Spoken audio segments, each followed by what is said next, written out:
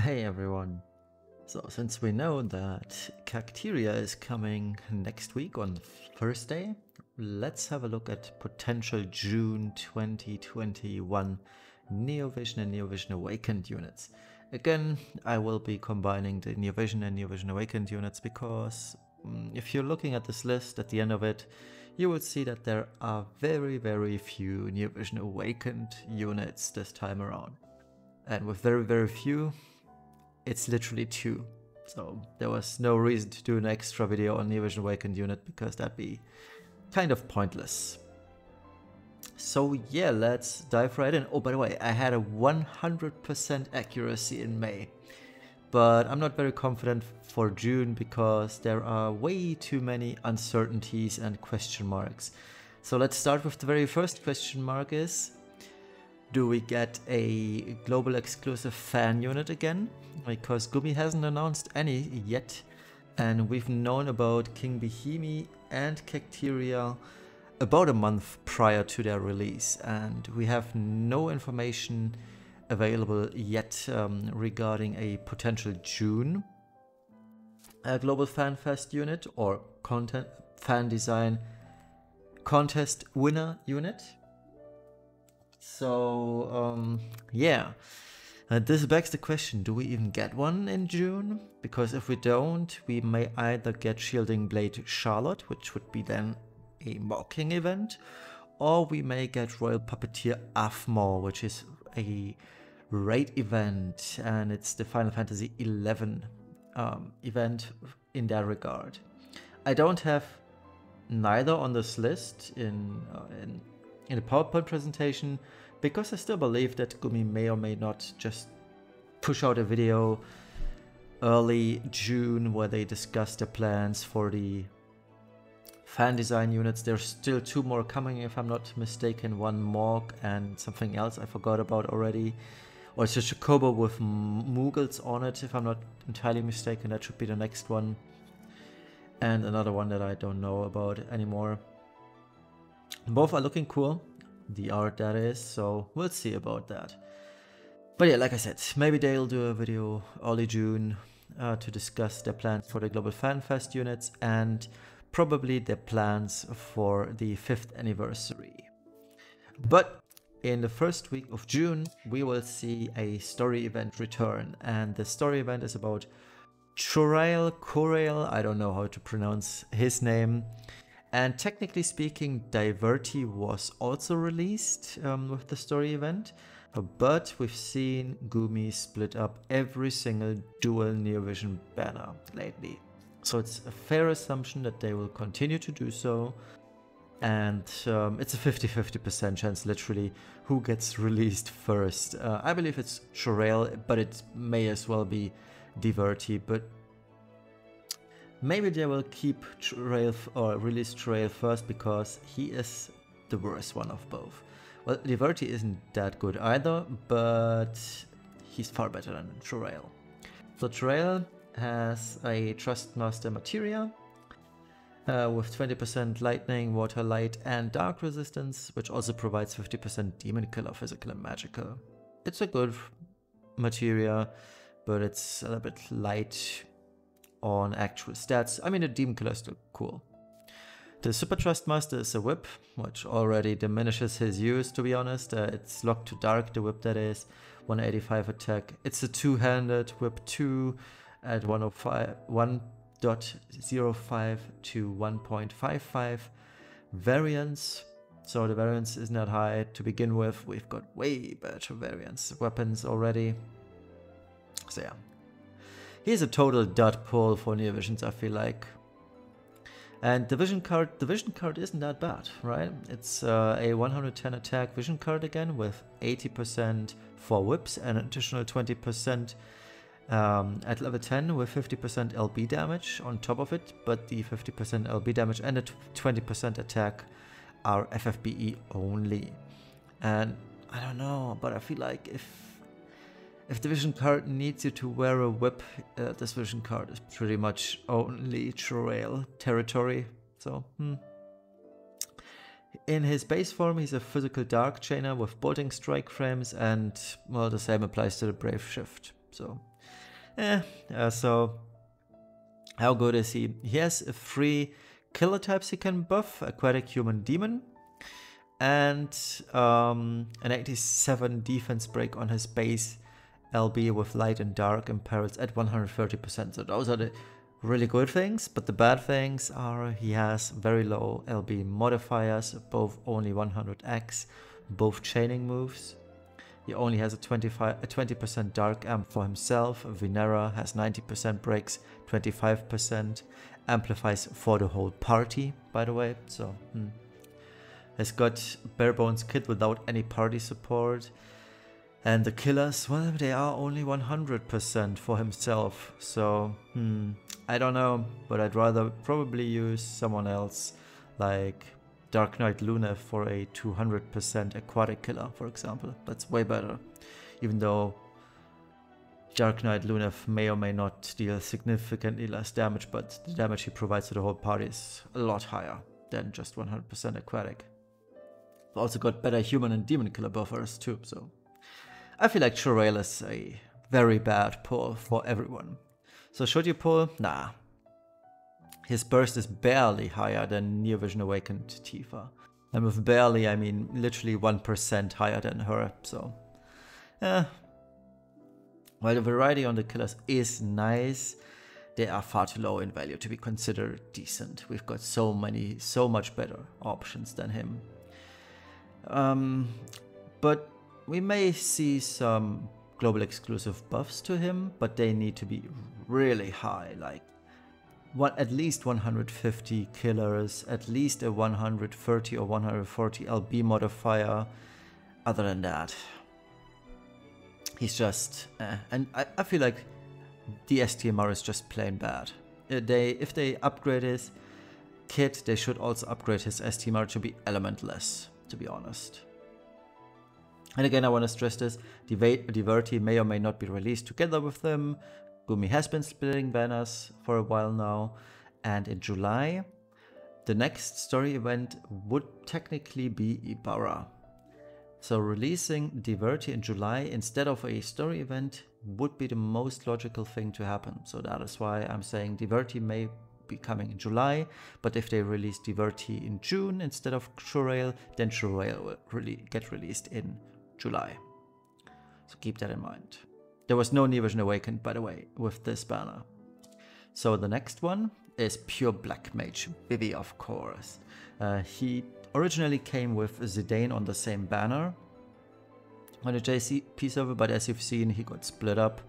So he will get released on his own, and I'm guessing he'll be released in the second week of June.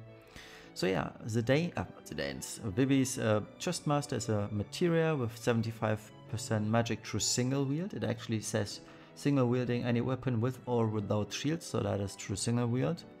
But it also just works as true double hand, to be honest. I made a mistake. There's no attack with fists on this. Sorry. I will edit this out real quick. Or I'll just make a quick cut and just adjust this. Give me a second. Alright. Sorry for that. I even checked the slides 3 times and I didn't see that error. Alright.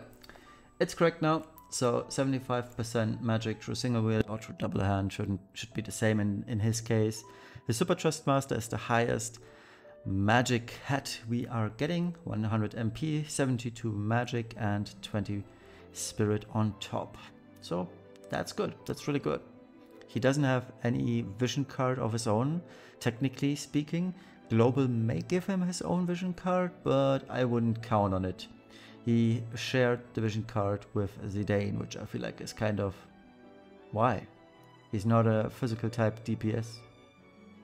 But anyway, in his base form, Vivi is in Element Imbue-bot for Fire, Ice and Lightning. And in his Brave Shift, he deals the most damage with Lightning, Ice, Fire and non-elemental damage. And the special thing about this is he even has his own passive where he gains higher modifiers when he's reflecting. So that also allows him to chain on his own. Think of him as a tag chainer pretty much. That is what he literally is. And he chains Chains, Chaos Wave Awakened in base and in Brave Shift alike. So how good is Vivi? He deals superb reflect damage. And I'm saying it's a meme, but this is really respectable. Technically speaking, if you adjust Luna Freya for killers on her evocation stuff, Vivi outdamages her, according to early calculations, that is. So yeah, Vivi is also great for the 100 chain score in Dark Visions. I know this sounds kind of ridiculous, but he can reach the 100 chain score on his own. So technically speaking, if you can not use Mastermind Zorn in your Dark Visions Mage team, all you need is Vivi to do his thing and you'll be good to go. So that's cool. He has the good party buffs that you can use. I just mentioned Fire, Ice, Lightning. He has innate 300% Avian Killer, which is very cool. 300% magical Avian Killer that is, and I believe 100% physical too. And he has a 5x chain mod cap as a true double hand unit, which is also very sweet. You're just gonna give him SOS Lightnings, STMR, and he's a true double-handed 6x chain mod modify attacker, which is very nice. The bad is powering up all his moves hit your units as well, especially in the base limit burst. It literally states hits all units, so keep that in mind for dark damage. You want to boost your dark resistance beforehand. He has a super high LB cost at 80 crystals, and if you don't upgrade his LB, I believe it's 119 LB crystals too, so it's expensive. Fully powering up Vivi takes a long time. We're talking 12 turns here, where he lands his really strong damage, because you have to think of him as something like Milo. He has that single skill that powers up 50% magic per power up, and the floor is 500 magic increase, but you can only cast this once because his quad cast is only for his magic skills, and the magic skills are technically what you want him to do. So you cannot triple or quad cast his stupid magic increasing skill. So that's bad. And the kit is actually bare bones if you are leaving out all the magical skills. So the actual abilities he has, those are very, very few. So yeah, should you pull? That really depends on you, to be honest. If you want a meme chainer in Dark Visions especially, Vivi is great for that. He's also a great mage for any trial you want to use. Say the latest JP trial, the Archie, whatever it's called, the 12 race enemy, as it's called on the JP trial page. Vivi is super good for that. So yeah, he has immensely high burst for a non-evocation, but like I said, you have to wait in literally eternity. It's the same as it was with Madame Adele Neo Vision. She also took 12 turns to actually fire off her most powerful move. So yeah, it's the same with Vivi, to be honest. And yeah, our fourth now, or third, however you want to look at this, is, and I'm really hoping this happens because I'm super excited for Ninja Master Hawkeye. I'm really hoping we are gonna get the Trials of Mana collaboration, because Gumi hinted at it a few times already. So yeah, the Trust Master are clothes at 50 attack, 16 defense, 50% demon killer, physical only, and 500 static attack for only Hawkeye units, meaning Ninja Master Hawkeye is included in that, of course. So yeah, it's a great Trust Master. It's pretty much on a Super Trust Master level. Regarding the basic attack already, 50 is great. Add on top 500 static attack, it's already superb, and 50% demon killer is... This is a Trust Master on Super Trust Master level, pretty much. The Super Trust Master should look very, very familiar to you, and this is not a mistake I made for once. It is just a plain copy of Neo Vision Sora's Kingdom Hearts 3 Super Trustmaster. 80 attack percent and 75% LB damage. It's a great Super Trustmaster, don't get me wrong. I would love to have this one more time. Having 3 or 4 of this materia, it's great. I've been constantly using Sora's STMR throughout the last half year, so getting more of it, never gonna say no to that. Division card, it's a straight copy from New Vision Zidane. 100 attack, 80% attack with daggers equipped, 50% LB damage for Trials of Mana only. For Trials of Mana units only. So pretty much like for like with the Zidane, with the only exception of it being Trials of Mana, and Zidane is Final Fantasy 9 units. Hawkeye in base is a multi-element chainer. He can chain earth, water, fire, and lightning. One important thing here, the earth, water, fire, and lightning abilities, they are stacking abilities, so for each use they are getting stronger. Lightning has the highest modifier, so earth, water, and fire, they start at 52x modifier, and they go up to 96, correct. Lightning, however, starts at 68 modifier and goes up to 108. All of them imperiled by 120%, but the kicker is the lightning ability takes 5 uses to reach its maximum. Earth, water, and fire take 11 uses to get up to the 96 modifier. So technically speaking, you actually want to use the lightning attack, if at all. Because he has a dark chaining skill in his Brave Shift, and that is the best one, technically speaking, because it also imperils by 130%. But yeah, in his Brave Shift, he's an LB chainer. He is a stacking LB chainer too, so you have to LB multiple times, just like Zidane, to reach his maximum value. And he has, I believe, 24 hits in his LB, so it's heavily backloaded, meaning the most amount of damage is at the very end of the LB chain. He chains Absolute Mirror of Equity in base, and Absolute Mirror of Equity, Bolting Strike, and Chaos Wave Awakened in his Brave Shift. Although the Chaos Wave Awakened attacks, they are magic but take physical type killers. So keep that in mind. Alright, how good is he? This list is long, but we'll get to that because the bads, they aren't as bad as they look. But let's take a look at the good side. So superb Trustmaster, amazing Super Trustmaster. It's the same as New Vision Sora, and it's still amazing in my book today, and it will be 2 in half a year, I believe. The Vision card is also superb. It's the same as New Vision Zidane though, so nothing new to be honest.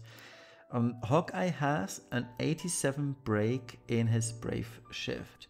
He has 4 elements at 120 imperil and 1 element, dark, like I mentioned, at 130 imperil. He also brings a 25% dagger imperil. It's on both his LBs, so in a base and Brave Shift. And it's pretty sweet, because that helps out Zidane reaching his maximum damage floor more easily. He's on par in damage with Zidane. I believe Zidane, if you account for the dagger imperil, is a little bit ahead of him, but let's say they are about on par.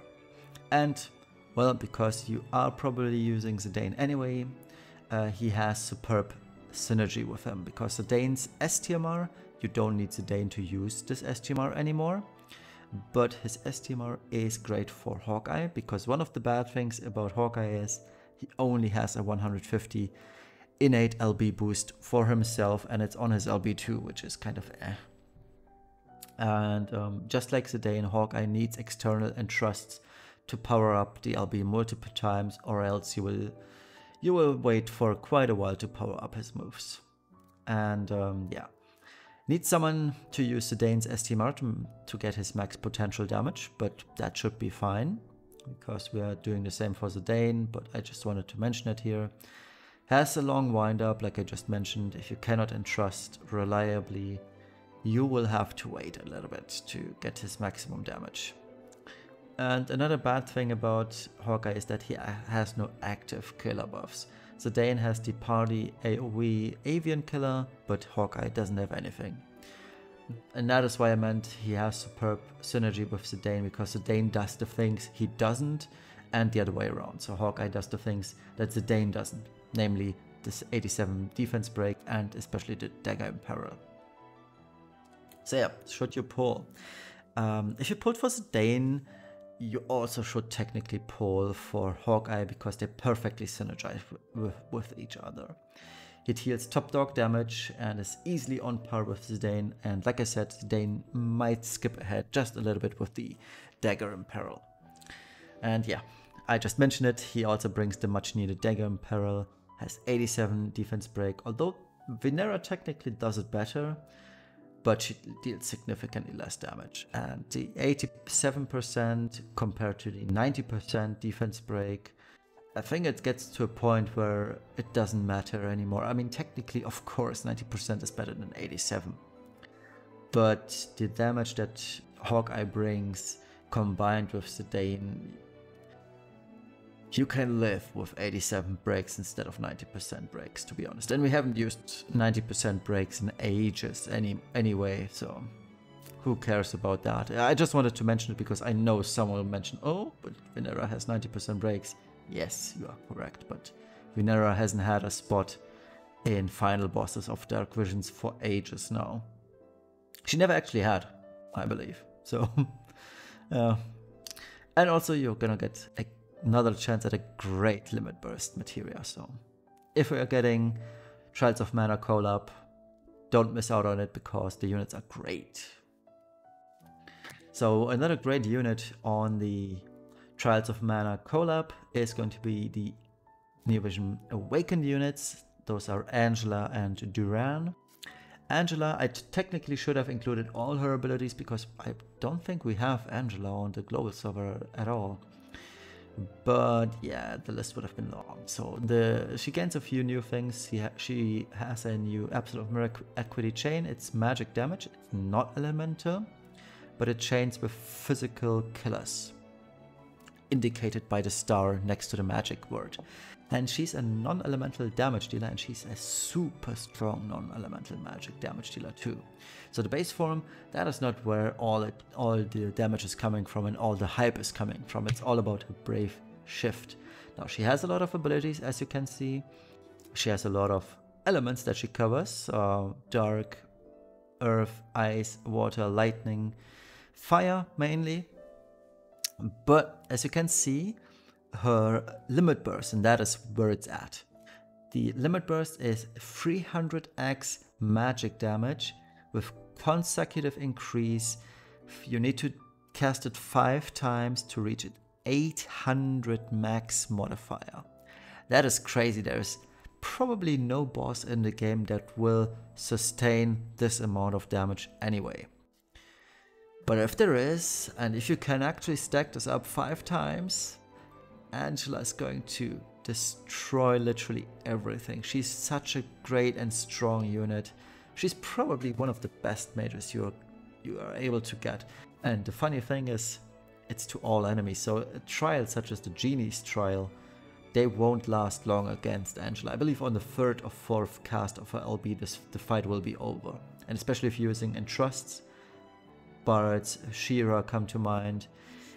Yeah, the trial's gonna be over very, very quickly.